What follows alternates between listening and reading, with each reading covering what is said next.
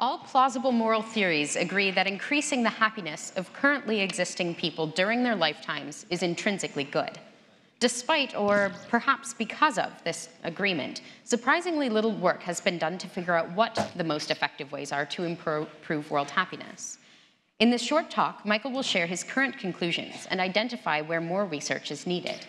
He claims that, contrary to the apparent consensus within EA, poverty and physical health should not be top priorities. He suggests we focus directly on mental health, pain, and what he calls ordinary human unhappiness instead, and sets out some ways we might do that. Michael Plant is studying for a DPhil in moral philosophy at the University of Oxford. His primary focus is finding the most effective ways to increase world happiness. He works on population ethics, moral uncertainty, and the value of saving lives. Michael is the founder of Hippo, a startup building a happiness tracker training app. After 2 years, he decided to stop working on it to concentrate on philosophy instead.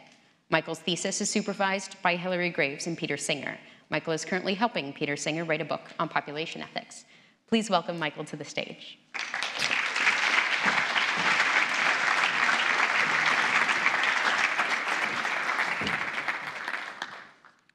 Hello, everyone. It's a real pleasure to be here speaking to you today. So if you ask effective altruists what are the best ways to do good, they will tend to suggest you should focus on preventing existential risks, global poverty, or factory farming. And these correspond respectively to concerns for future people, current people, and animals. And despite Will MacAskill's exhortation that we should be on the lookout for cause X, causes which allow us to do more good than the ones we're currently aware of, nothing seems to have changed very much in the cause list over the last couple of years. People have shifted from prioritizing one to the other. Lots of people move from current people to future people, but actually the top items on the list haven't really changed. So it's in the spirit of intellectual exploration, I'm going to be a weirdo saying, I think, probably false things, but I don't know which of them are false, so I look forward to you telling me what they are. So today I'm going to be focusing on just on current people, and more narrowly I'm going to be focusing on improving the happiness of currently existing people whilst they're alive. And by improving happiness, I also mean reducing unhappiness. So we might not think happiness is the only thing which matters, but we will agree that it is one thing that matters, and certainly it matters a great deal. So today I have a negative and a positive thesis. My negative thesis is that the things effective altruists currently focus on, where they try and help currently existing people, so poverty and neglected tropical diseases, probably don't do as much to improve happiness as we would imagine. And then the positive thesis is that we should focus on pain and mental health instead, and I'll set out a couple of ways of doing that. I'm trying to cover lots of material, so I'll cover it quite thinly in the interests of trying to get to the end. So I'll just kind of tell you how I think the analysis goes in lots of places rather than go through the arguments in great depth. I'm going to define happiness as the net balance of positive conscious states over negative conscious states. Positive conscious states are those which feel good to us, that we like, that we enjoy. Examples include elation, pleasure, and contentment. So this is kind of a fairly standard Benthamite view of being interested in just how good and bad people's lives feel to them. So I won't say any more on the definition of happiness. I'm going to assume happiness can be measured in a meaningful scientific way. I'll be pleased to defend that some other time, but I won't do so here. And the typical measure I'll just talk about is life satisfaction. So economists will ask people, overall, how satisfied do you feel with your life these days on a 1 to 10 scale? So as I said, I won't be arguing for every point, and if you hear me say I don't have time to talk about that more than once, then I hope you'll forgive me. I confess I don't yet have a top priority for the most effective way to improve world happiness. So those of you who may be rustling for your checkbooks, I'm afraid I don't have anything for you unless you're going to send them to me. That would be obviously greatly appreciated. Okay, so when we think about reducing misery, we tend to focus on poverty. This isn't just true in the EA world, this is true more generally. But recent work by economists such as Richard Layard and others have found that if we look at big data sets from the developed world and we ask people about their life satisfaction, the other things going on in their life, if we look at mental health, physical health, relative income inequality, unemployment, partnership, and levels of education, the single biggest predictor of being in misery is the bottom 10% of the life satisfaction scores. So if I ask you how satisfied are you with your life, and you say I'm a 4 out of 10, you're definitely in the bottom 10%. The biggest single predictor is mental health. And when they added up not just how many suffer, but by how much, they argue that if we were to eliminate any one of these things, the thing which would do the most to reduce misery would be mental illness. Okay, so I share this information with a few people, and within and without the effective altruist world, and they say, okay, fine, we can kind of believe that mental health is really the thing we should be focused on in the developed world, but surely in the developing world, it's just going to be more effective to focus directly on poverty instead. So let's turn to that. So a charity you'll all be familiar with is Give Directly. Give Directly provide unconditional cash transfers to poor Kenyan farmers. They've had a couple of RCTs done on their work. So in this particular study, they randomized in a village. So some people got given cash, other people didn't get given cash, and they measured the people over time, over a period of 15 months, on a basket of psychological well-being measures. And what they found is that the recipients had their life satisfaction and other members go up. So you can see that's the kind of little line there. And then it went down over time. So the main effect was short-term. What they found, curiously, was that the non-recipients, those who didn't get the cash, were really annoyed about it, and they had their life satisfaction go down quite considerably. They didn't find this on the other measures that I think that was non-significant, but you can kind of see what's going on there. What explains this? Well, both of these findings can be explained by two mechanisms. So one is hedonic adaptation, and the other is social comparison. So hedonic adaptation is the idea that nothing feels very good or very bad to us for very long. So various shocks to your life, such as becoming bereaved, being a victim of crime, going bankrupt, becoming very ill, these all tend to affect people's life satisfaction for up to 12 months. And after that, people are back where they started. So this explains the kind of attenuation over time. It's very hard to make people happier for long.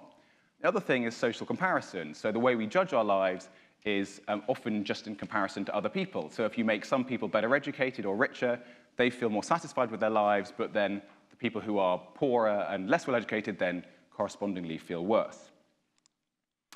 So hedonic adaptation and social comparison combine to explain the Easterlin paradox. The Easterlin paradox is the finding that over the last few decades, although people have got much, much wealthier, and you can see this is from a number of countries, you can see the red lines going up from bottom left to top right. Although people have got much wealthier, overall average life satisfaction has not increased. It's remained broadly flat. And this is despite the fact that richer people are more satisfied than poorer people, and richer countries are more satisfied than poorer countries. And so the thought is that as we all get wealthier, nothing really changes, but so we adapt to that, but then it's always better to be richer than other people. So the thinking from the economists who look at these subjective well-being measures is they're just quite pessimistic about the capacity of economic growth to improve the human lot. There's some argument about, there is some debate between economists about the Easterlin paradox and exactly how it holds, but I don't have time to go into that here. And perhaps the most shocking finding is from China. So between 1990 and 2010, even though the GDP of China went up very substantially, the number of people in poverty went from a third to a tenth. Average life satisfaction went down. I don't have a graph for that one, though, and it's only come up more recently, but it's still probably lower, economists think, than where it was in the 1990s. Okay, so if what I'm saying is true, then why don't you believe me?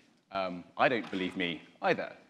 It turns out that more research explains that our intuitions about what makes people feel happy just aren't very good. So this is sometimes called hedonic forecasting or effective forecasting. And the basic idea is that we're just not very good at predicting our future or other people's emotional states.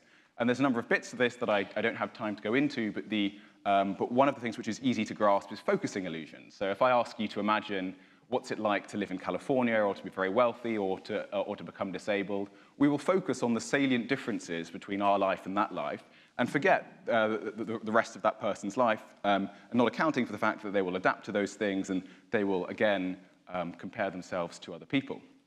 So as Nobel laureate Daniel Kahneman once pithily put it, nothing matters as much as you think it does when you're thinking about it. So I just basically encourage us to distrust our intuitions about what makes people feel happy and not, and go with the evidence instead. Okay, so let's try and put some life satisfaction numbers on Give Directly. I've got a couple of calculations here. These are just supposed to be illustrative rather than final. So it looks like Give Directly increased household life satisfaction by about 0.3 points on a 10-point scale. So that's an equivalent for taking me from 7 to 7.3. This was measured after a few months. You'd expect more adaptation to occur after that. But let's charitably assume that this is about 0.3 points for a year. There's 5 people in a household, I'm assuming, and the donation is about $750. So your donation to to Give Directly gets you 1.5 life satisfaction points, $750. And this is ignoring any of the comparison effects. So equivalent from taking me from 6 to 7.5 for a year. You might not think that's very big, but we'll come back to that. Okay, so perhaps I've made you feel a bit pessimistic about Give Directly. You're thinking, well, okay, maybe if we shouldn't focus on poverty directly, why don't we just go for health instead? So I'm going to give you some more worries. So we could look at the Against Malaria Foundation. I'm focusing on improving lives. The value of saving lives is a different topic which requires philosophical rather than empirical analysis. And this is a different idea. For what it's worth, I'm not convinced that whatever your beliefs on population ethics and the badness of death, you should think the Against Malaria Foundation is the most effective thing to give your money to. And I've argued that a little bit online, but I'm not going to go into that here. What about giving to SCI, the Schistosomiasis Control Initiative, which I'm very proud I managed to say. So GiveWell argue that the main benefit of SCI is not the short-term health gains from deworming, but the long-term economic benefits. So people stay in school longer, they can earn much more in later life. But I've just been sort of suggesting to you that we might be a bit pessimistic about the capacity of economic development to improve the human lot.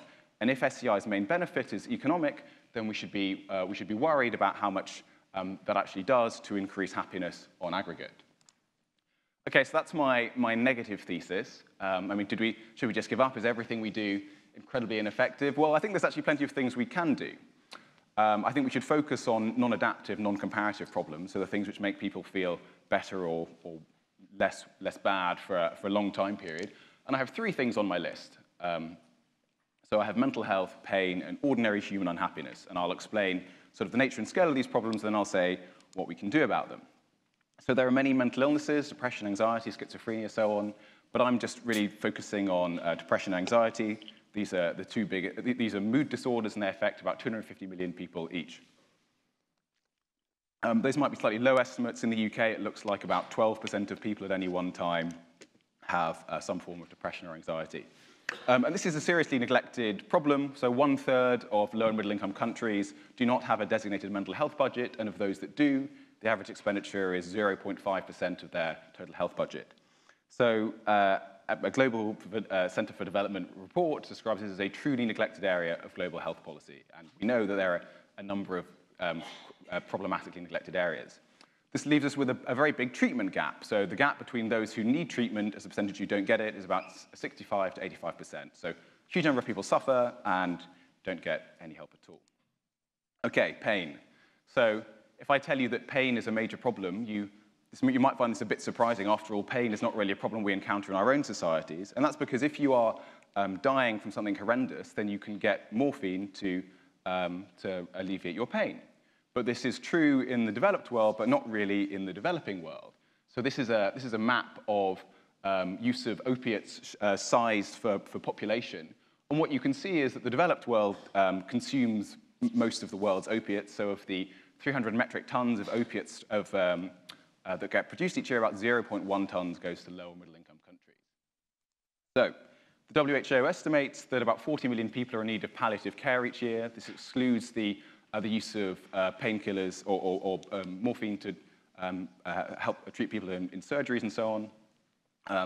About 78% of them live in low and middle income countries, and only about 14% of people who need palliative care get it. And what I think is rather sobering is that of the about 50 million people that die in any given year, about 25 million of them die in pain. Pain that is incredibly cheap to prevent. So if you were to ask me what is the most cost-effective thing we could do to increase happiness, I would suggest you find someone who's in lots of pain and give them morphine. It costs about a few pence a day for an effective dose, and the problem isn't really financial. A Lancet study estimates that the pain gap could be closed for $150 million a year. That's what we would need to meet all of the world's unmet sort of requirements for pain medication. So why does this happen? Can people simply not afford this? Well, no, the problem is in a different area. The WHO explains the problem is regulatory. So people are worried about misuse of opiates. So a lot of stories coming out of America at the moment about opiophobia, overprescription of opiates. There's a kind of a different problem in the developing world, sort of opiophobia, people scared of opiates and are just kind of, they're not sort of prescribed enough. An additional problem, because this is seen as kind of a low priority area, is there's a lack of training and awareness about palliative care amongst health professionals. Okay, ordinary human unhappiness. Imagine we solve all of the world's mental health problems, we remove all the pain, all the poverty. You thought this was a talk on happiness, and actually we're just focusing on the bad stuff. But so let's say we've got rid of all of that. Well, presumably there's still a gap between where we are then and maximum possible happiness. So I'm calling this ordinary human unhappiness, and it basically refers to how can we make our ordinary, mundane lives more exciting. And by stipulation, this is going to affect everyone, including everyone here. I don't have time to talk about this today, so if you want to know how you can be happy, I'll have to ask me to speak another time. So what can effective altruists do? I've got 6 options here I'm going to go through relatively briefly. So I'll talk about pain and then about mental health. For pain, I've kind of already given the game away. The problem is a regulatory one. So what seems to be required is drug policy reform and healthcare reform in the developing world. With lots of these things, I don't really have a top pick for exactly what should be done. I mean, my research has only got me to the stage where these just look like areas which need further investigating. So in this case, it looks like what might be the promising thing is public policy reform in the developing world, so lobbying to try and drive it up the agenda, rather than, say, trying to get the WHO to do something about it, because they're already aware that this is a problem. So yeah, I don't have a top pick or really even a particular pick there. Second, mental health. So there's basically 2 ways we can try and deal with mental health. There are cognitive solutions, so talking therapies, and then there are chemical solutions, so you can give people one form of drugs or another. We could do the thing that effective altruists are already familiar with. We could find effective charities in the developing world and provide individual support. So there are a couple of charities which do this, such as Strong Minds and Basic Needs. Now I want to give you a quick cost-effectiveness comparison between Give Directly and UK mental health. Okay, so research from, and we'll extend this to developed world mental health.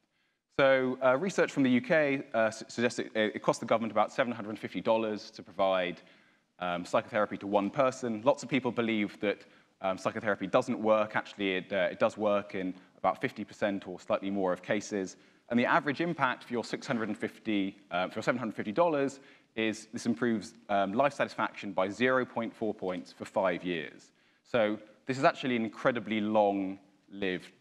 We only have data up to about 5 years that I've seen, but it has a really long effect, and it doesn't sort of adapt away. You provide cognitive behavioral therapy to someone with some form of depression or anxiety, and the effect really sticks. And this is just astonishing compared to everything else. If you think that 0.4 life satisfaction points is small, for reference, if I were to double your income, that would improve your life satisfaction by only 0.3 points. So 0.4 is big, and there's nothing else as big in the literature. So a bit of simple maths, you get about 2 life satisfaction points for $750. This compares to 1.5 life satisfaction points for Give Directly. And the thought is not that we should give money to the UK government to do more, to provide more mental health care. I've put UK mental health. Whatever. But the thought is that probably if we can do this in the developed world, and it already looks more cost effective, we can do this much more effectively in the developing world with some of the charities I mentioned earlier. And part of the difficulty is, even though if the treatment is very cheap, the challenge is finding people. So the total cost of the treatment needs to be borne in mind. Number 3, we could encourage the governments in the developed world to try and expand access to mental health care. I think this one is curious because the economic case for mental health is already so strong.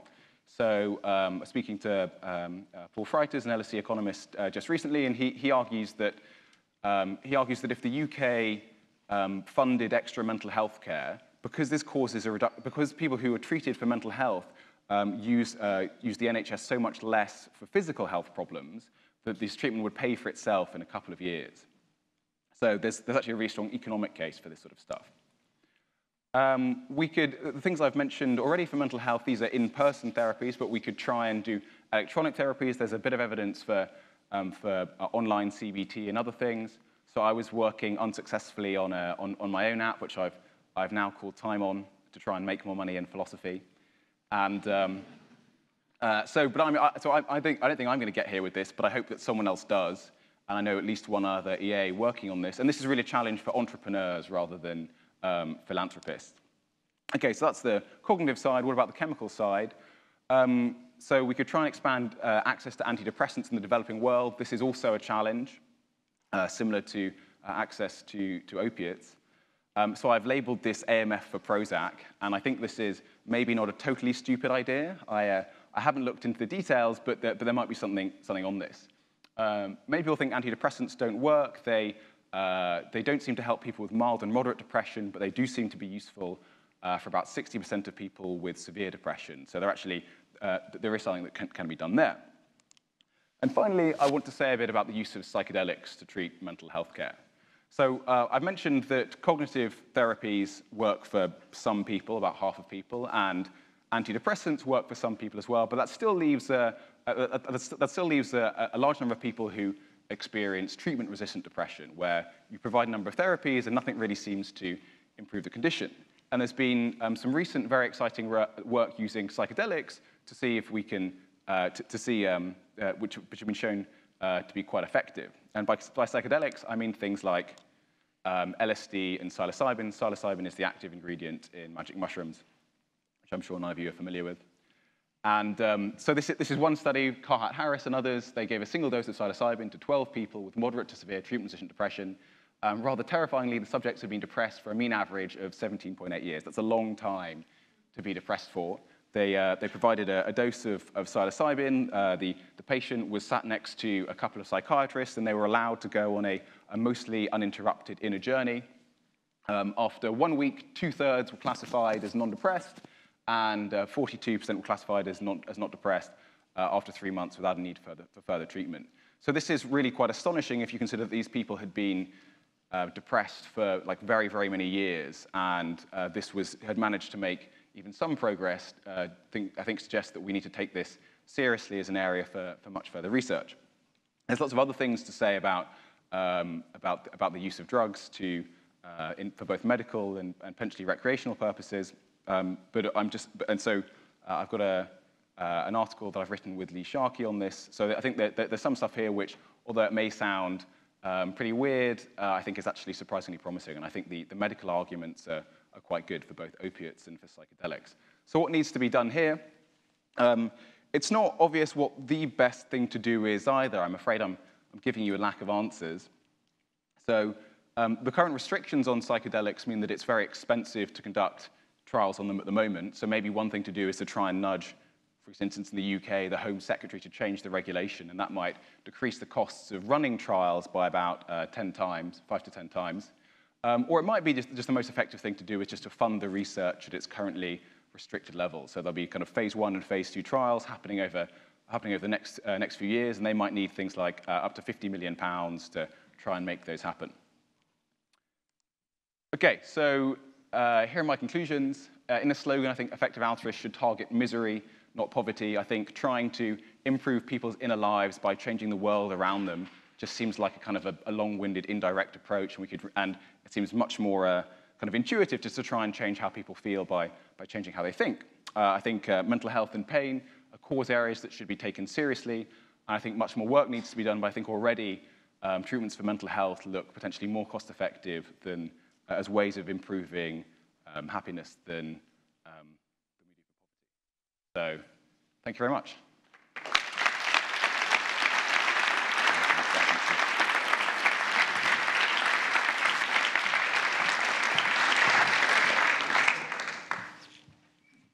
Really appreciated that talk. I love getting a new angle on all of our concerns. You have quite a few audience questions, but I thought I'd start off with one of the concerns that people had that you sort of addressed in your talk. You said people are worried that, worried about opioid use for instance. And one of the worries that they have is that it's going to have negative unintended consequences. Insofar as you think you can address this question, what sorts of things can we do to ensure that it actually has boosts in happiness without these externalities? Yeah, okay, so this is slightly different from what I was focusing on. So there's, in the US, there's now an increasingly well-known problem with overprescription of opiates. So it's just too easy to get access to these painkillers, and then doctors realize you're addicted, and they stop prescribing you, and then people turn to heroin and so on, and that's kind of a bad situation.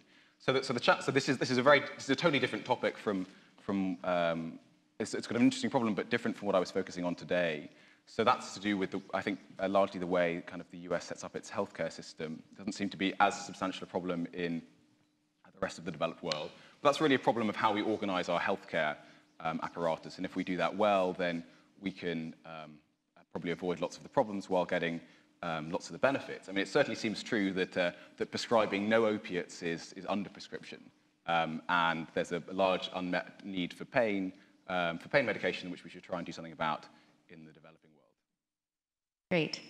Someone else from the audience said, notwithstanding difficulties in measuring subjective well-being for animals, would many of your arguments also make a compelling case for improving the welfare of animals? Good. Yeah, so that's a question I haven't really thought very much about. I've written something on wild animal suffering, and kind of if you're taking this stuff seriously, one way of if you're worried about wild animal suffering would be to suggest we build AI-controlled drones which kill prey, such as gazelles, at the end of their life, right before lions eat them. And you might think that if you're taking this stuff seriously, then that's where the argument goes. I don't really know what to say on that one. Fair enough. If you'd like to engage with such conversations, where should a person in the audience go? What's the appropriate website or forum to talk on? So I'll have to think about that, sorry. Okay, fair enough. I guess look him up online and you can figure it out from there. Thanks again for speaking with us. Okay, it's been great.